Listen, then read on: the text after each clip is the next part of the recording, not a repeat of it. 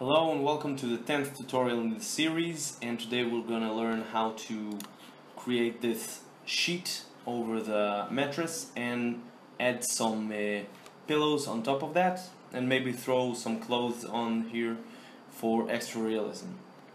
So let's start with the mattress and the sheet over the mattress. I'm going to reset the scene.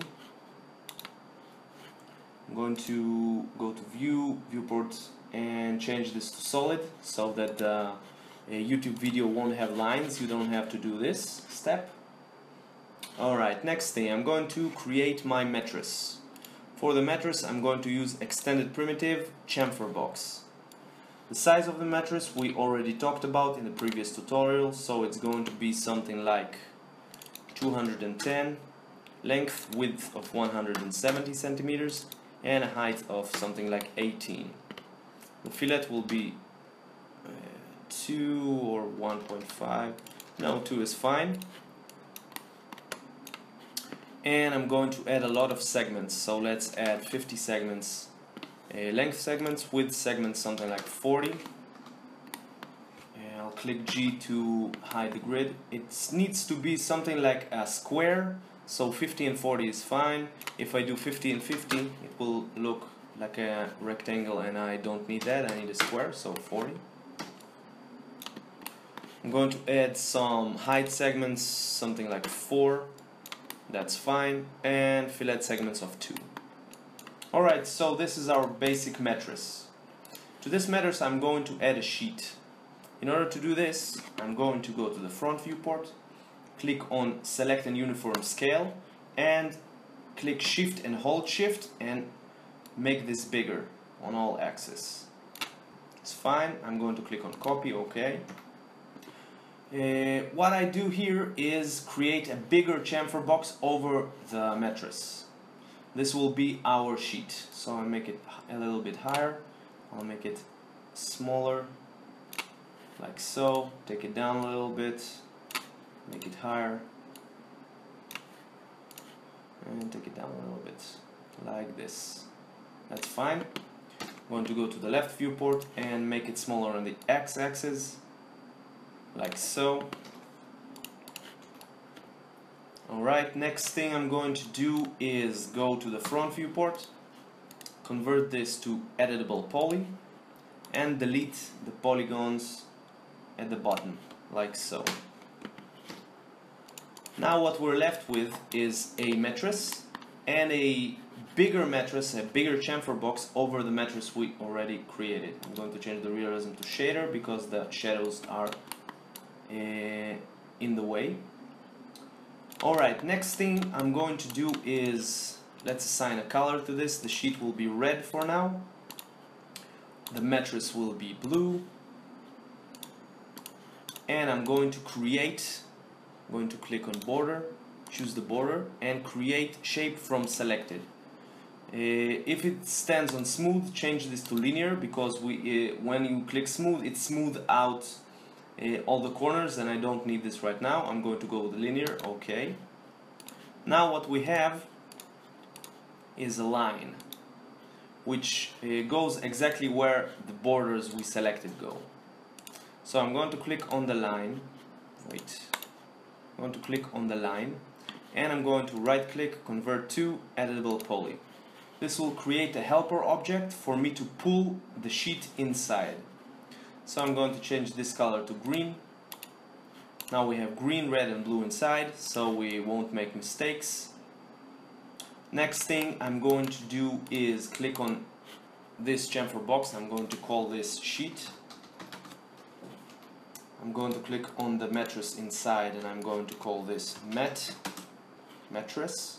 And I'm going to click on the helper object, just create it, and call this helper. Fine.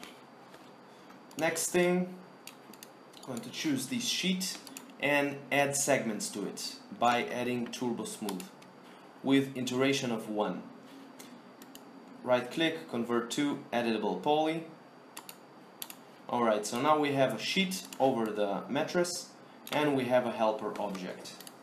The helper object needs to pull the sheet inside, so I'll animate it, auto key, click on set key, So the first frame, this helper object looks like this, and 100th frame, I'll make it smaller on the XY axis, like so.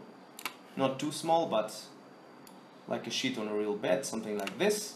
And I'll take it up a little bit so it touches the mattress, like so.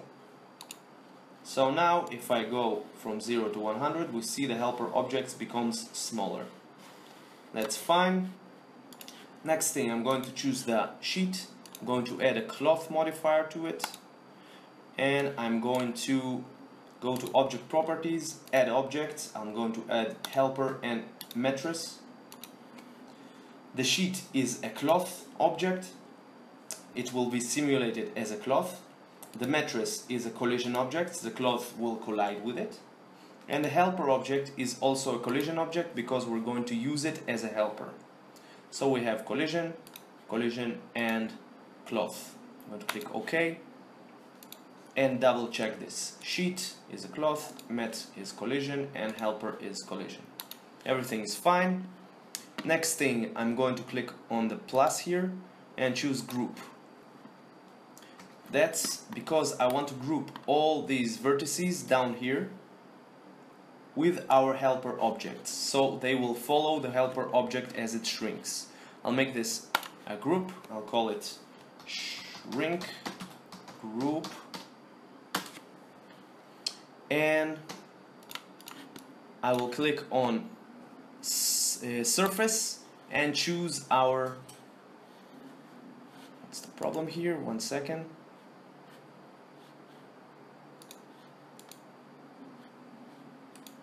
Alright, group, click on this group, surface, and choose this surface. So now a shrink group is surfaced to helper. Alright, next thing I'm going to do is change some properties around. I'm going to click on self collision so that the sheet won't collide with itself. And I'm going to make the steps smaller so we'll have more steps and the simulation will be more accurate. 0.04 is fine. I'm going to go to this view, something like this, and let's simulate the cloth. I'm going to click simulate. Now this may take some time depending on your hardware, so your computer might be slower than mine or faster depending on the hardware, so don't worry about that. Let it run its simulation, and I think I'm going to pause now and continue after the simulation gets to 100 frames. Alright, so now we're at 99% and the simulation is done. Let's see what we have here. We have a sheet, and we can delete the helper object, not the material, the helper. I'm going to delete this, and I'm going to convert this to editable poly. Alright, so we have a sheet over our mattress with creases for more realism. If the creases are too much, you can always make them smaller by selecting a vertex. For instance, this crease here, just choose vertices you want to relax or make smaller, and go down here. No, let's make it soft selection, something like this, and go down here to paint deformation, choose relax, and you can relax the vertices so they won't be so creased out. And you can do this for the whole mattress, but I actually like the creases. They add realism to the image, and I'm going to add a turbo smooth on top of it to be smoother than it is now. Once, and we have our mattress and sheet over the mattress. Okay, now I'm going to group them together. Mat. I'm going to save this as mat.max. and I'm going to open up the scene we created last tutorial. So let's choose the bed, let's import, merge the mattress we created into the scene, and I'm going to place it over the bed. So let's make this 90 degrees over the bed, and front viewport, let's take it up to here and take it back a little bit like so. This is perfect. So now we have a bed with a sheet and mattress on it, and let's give this a material. Alright, so the material we'll create will be a sheet material, which is a fabric. As you can see in the image, the fabric is white, so we don't need to create a very difficult material. We're going to just create a white material. Let's call it mat and sheet, and change this from standard to Vray material, and change the color to almost white, something like 250, and add a map, fall off map to this. So why fall off? Because I want a little variation in the color of the sheet. So let's say in one place it will be almost pure white, 250, and in another will be, let's make this 255 over 180 over 80. So it's yellow, and let's make this almost white, so like 230 here. So this material is actually almost white and a little bit yellow. Let's assign this to the mattress and the sheet. And now you have, let's give this black lines, and let's give this white lines so we can see them. Now you have a mattress and a bed. Next thing I want to do is create pillows for this. Like in the image, we have two pillows that are lying like this. Alright, so let's create the first pillows, the under pillows, the white pillows. I'm going to take the sheet, group open, and only select the mattress underneath. And I'm going to select the bed base also. And let's hide unselected. Let's hide everything except those two. Next thing I'm going to do is I'm going to create a box roughly the size of the pillow I want to create, something like this. Doesn't need to be perfect. I'm going to place the box here like so, and make it shorter, so 3. I'm going to rotate it a little because I want it to fall on the back of the bed also, like so. And I'm going to give it segments, so 50, no, too much, 30 over 20, needs to be about a square, so 15, yeah, that's fine. And let's add 2 segments here and make it 2 centimeters. Alright, next thing I'm going to do is add a cloth modifier to it. I'm going to go to object. You know what, before that I'm going to call this pillow 1. Going to go to object properties, going to add the base bed and the mattress. Base bed and mattress are going to be collision objects because the pillow is going to collide with them, and the pillow itself is going to be cloth. So we have mat, collision object, base, collision object, and pillow, cloth. Now I'm going to add pressure to it. What pressure does is adds pressure like in a car tire. So when the pillow will fall down, it also will blow up. It will be blow up with air inside. So the pillow will be created. Let's make the pressure maybe 5. Let's start with 5 and see where we go from there. And I'm going to click OK and double check. Base is collision, mattress is collision, pillow is cloth with 5 pressure. Alright, next thing I'm going to check is 0.004 is fine, gravity is good, self-collision checked. Alright, let's try simulating it. This time I'm not going to simulate here, I'm going to simulate here, simulate local. So the time will not move, I can stop it whenever I want. Simulate local. Now the pillow falls and there is not enough pressure. So I'm going to click reset status, go to object properties and make the pressure higher, something like 20. Let's simulate local.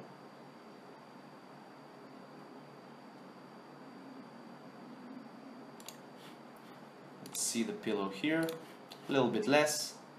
I'm also going to move it so it falls on the bed back too,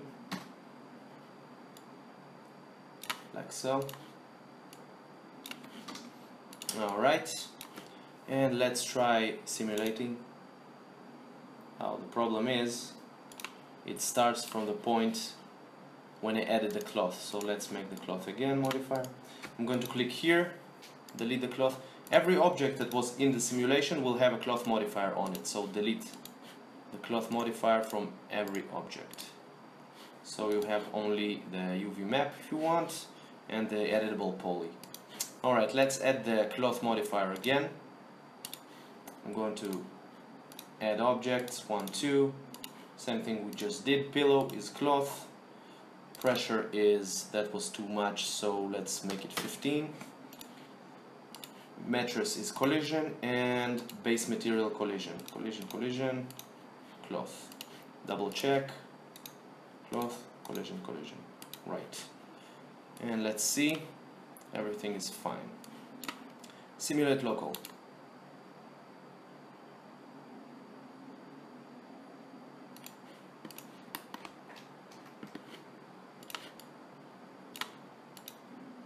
Still too much pressure. Let's reset this and make the pressure 10.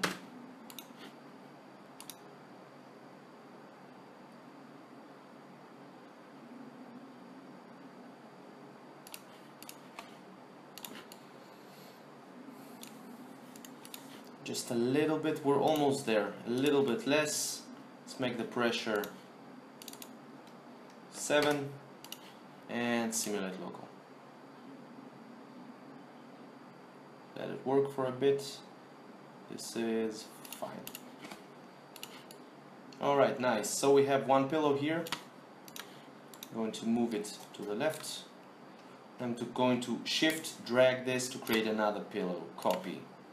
I'm going to delete the cloth from everything and create another simulation for this pillow. And the reason I'm doing this and not just copying this pillow is because every simulation is a little bit different from the last simulation. So the pillow will look a little bit different, more realistic. And let's make it a little bit smaller. So I'll play with the sizes later, but this is fine. And let's add cloth, add base and mattress. Pillow 1 we don't need in the simulation, so pillow 2 is cloth, mattress is collision, base is collision. Pillow 2 needs to have a pressure of, say, 7.2, just a little bit more for variation. Okay, double check, base material collision, mattress collision, pillow 7.2, cloth. Now let's simulate local.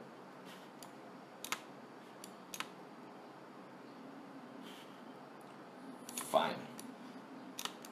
Alright, so now we have two pillows. Let's add this line here. So let's take those two pillows, convert to editable poly. I'm going to delete the cloth simulator from both the bed, base and the cloth and the mattress. And I'm going to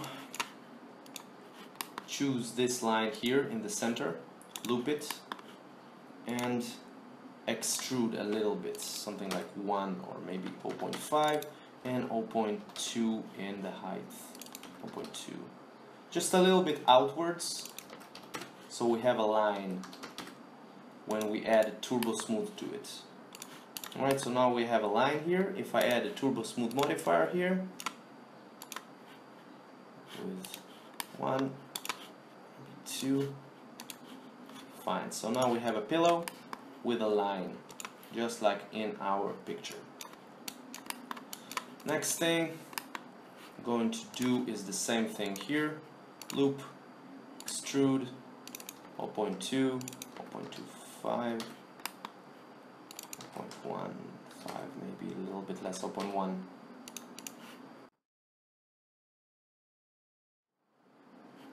Turbo smooth, iteration of 2, like so. And we have our pillows.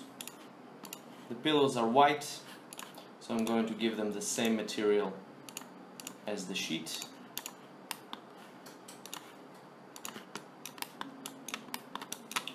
And I'm going to unhide everything and go to the camera.